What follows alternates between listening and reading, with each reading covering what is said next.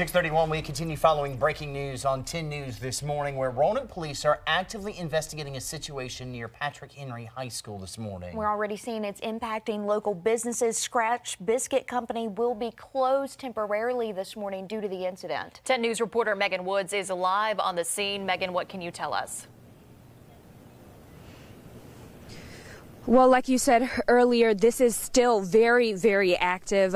We are at Virginia Heights School, where law enforcement sent us after asking us to leave the neighborhood. And when we drove up to Patrick Henry School, they had the parking lot blocked off. And then when we drove a little further, we saw businesses there and what looked like a tactical team. So, you know, we're still looking for answers. And what we do know is that Roanoke City Schools are closed, and we do have a call from the school. Take a listen. Police are asking everyone who lives within a half-a-mile radius of the 2100 block of Grandin Road Southwest to shelter in place until further notice. Good morning. I'm 10 News reporter Colter Anstadt live in Roanoke, continuing to follow breaking news. A massive search is underway for U.S. Marine Michael Alexander Brown, who is wanted for murder in Franklin County. I'm going to go ahead and step out of the way now so my photographer can zoom in on this RV you see behind me here on the hill at St. Elizabeth's Episcopal Church. This RV is what police believe was the last known vehicle the suspect, again, Michael Alexander Brown, was using. It was found around 4 o'clock this morning. We don't know why it's in the condition that it's in. As you can see, one side appears to have been completely sheared off. All Roanoke City schools are closed today. People who live in the general area are asked to shelter in place. A neighbor, or resident rather, who lives in the Tillett Road area here in Roanoke called police to report a suspicious person this morning, and that is how the manhunt began. Here's what Roanoke's police chief had to say about that. Went out as a suspicious person from a neighbor in the Tillett Road area. Individual seen tapping on a window, dressed in a black jacket. Officers responded, was able to confirm to the best of our belief that it was Mr. Brown, and then of course we located the RV in close proximity. Roanoke police say Brown tapped on a window of a home this morning. Lindsay, you talked to several neighbors there. I can imagine they are pretty scared. That's right. It is very unnerving. Now, some neighbors tell me they feel comfortable knowing police have been patrolling the area, but nevertheless, it is still very scary knowing that Brown could be out there. We were actually just told by officers to move further down the street. They've been stationed up there near the intersection of Tillett and Weaver Roads all day long, stopping cars and asking if anyone has seen Brown. And you can see that the police car is blocking the street right now, and there's a helicopter circling overhead. Neighbors say they were told to shelter in place during the manhunt and asked to report anything suspicious. One neighbor tells me that police searched her friend's yard because the fence was open, and he has 2 dogs, so he always makes sure to keep it shut. I'm told that this is a pretty active area with lots of people out and about and walking their dogs, but today it's eerily quiet knowing a murder suspect is on the loose. Especially knowing, after learning his background, military, Marine, armed, dangerous, wanted for murder. So, yeah, definitely scary. 10 News reporter Shane Dwyer joins us now live with the very latest on what he's saying. Shane, good afternoon. Patrick, good afternoon to you. We are live in the office right now of Deborah Caldwell-Bono. She has been hired to represent this man. Deborah, you've asked us to come here to your office today. What is it that you want to share with us? Well, I just wanted to get the word out to Michael that he does have a lot of support out there. Family and friends love him. Particularly, he knows who's always been there for him. His friends have hired me to be there and represent him, be there with him when he turns himself in. We don't want to have anything happen to him. He can contact them. They will give him my cell phone number. He can call my office. My office will give him my cell phone number. Just asking for him to please know anybody that's in contact with him that he does have support, he does have help, and if he'll please turn himself in, and I will be there for him to help him. We want to see this end peacefully. And they reached out to you this morning to seek your services? I've been talking to him for a couple of days, and then this morning we submitted everything.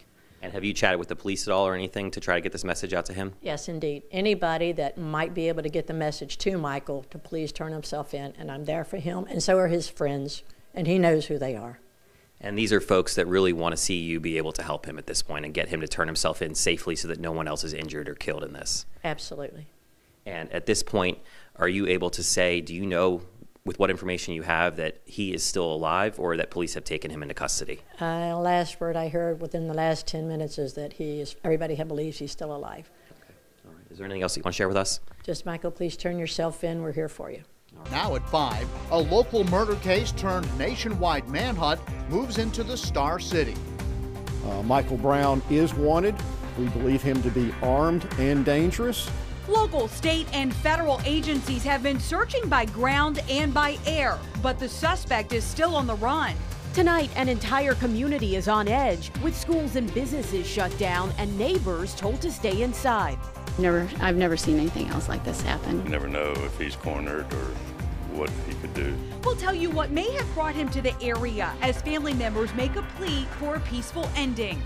We've got crews across the Star City bringing you live team coverage with what you need to know to stay safe.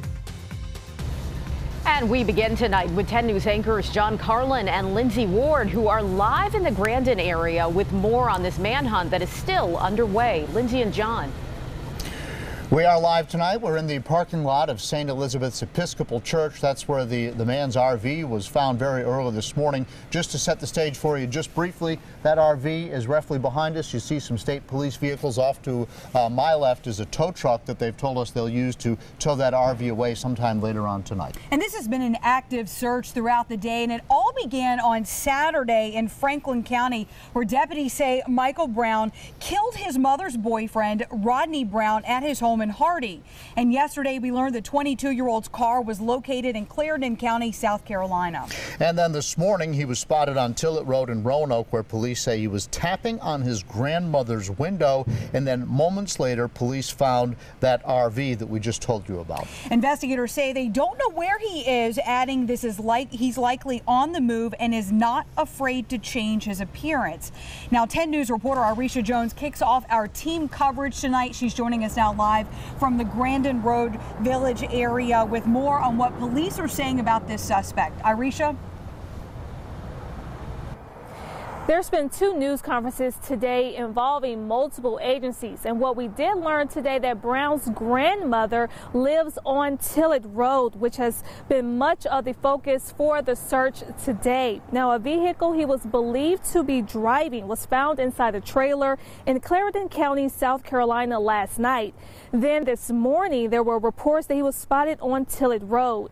The search for Brown prompted authorities to place the area within a half-mile radius of Patrick Henry High School under a shelter-in-place. City schools were also canceled as a precaution.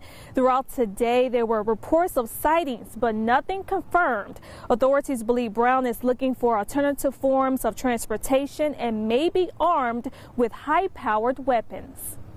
And we have an individual who is wanted both locally and federally for crimes against another person. We have reason to believe that he may continue to be armed and dangerous.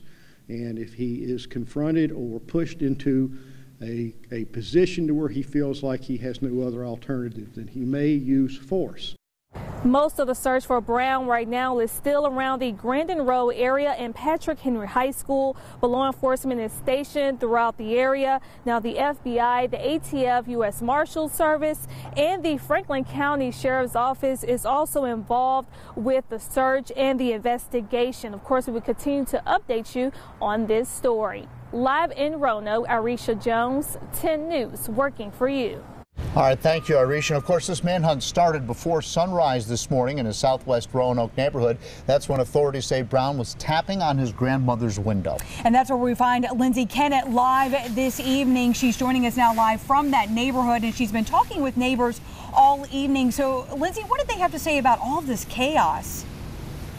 They say they're still shaken up and feeling uneasy knowing that Brown is still on the loose. Police were stationed all over this neighborhood, especially here along Tillett Road.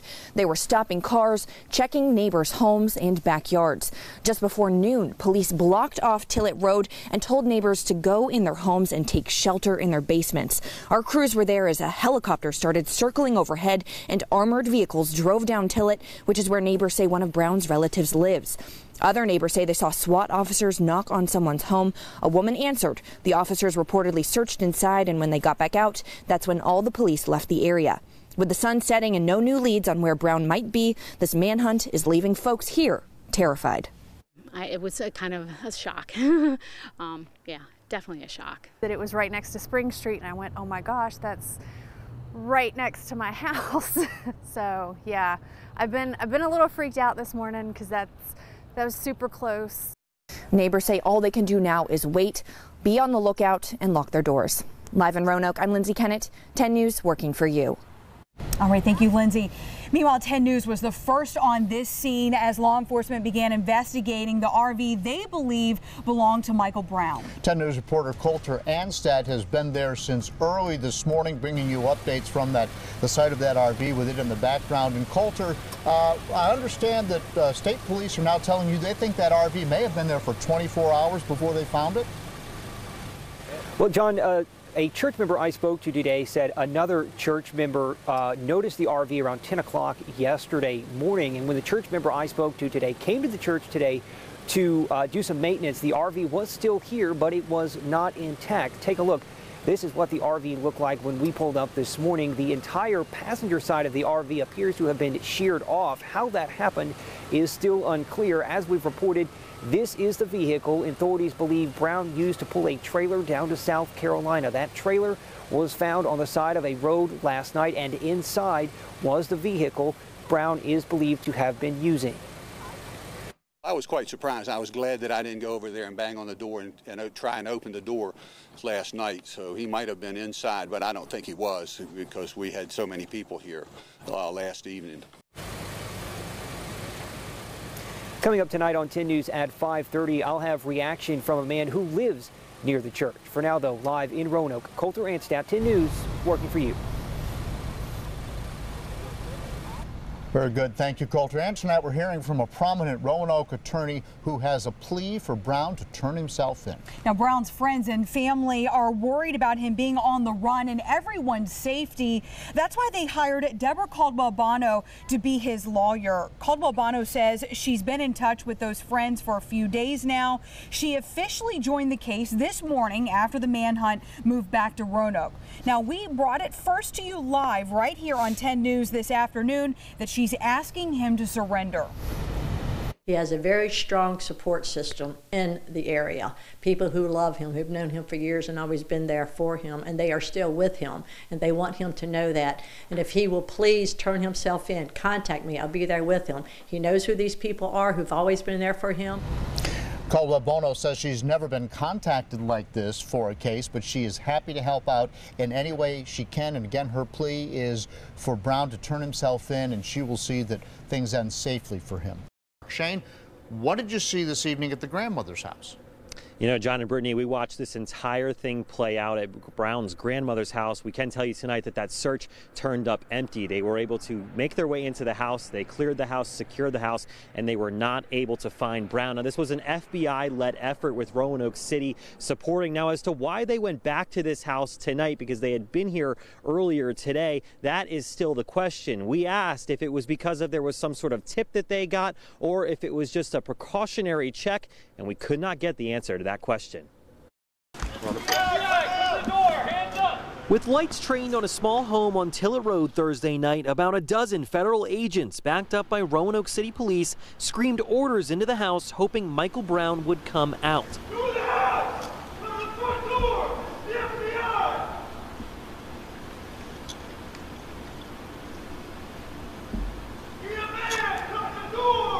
Michael Brown!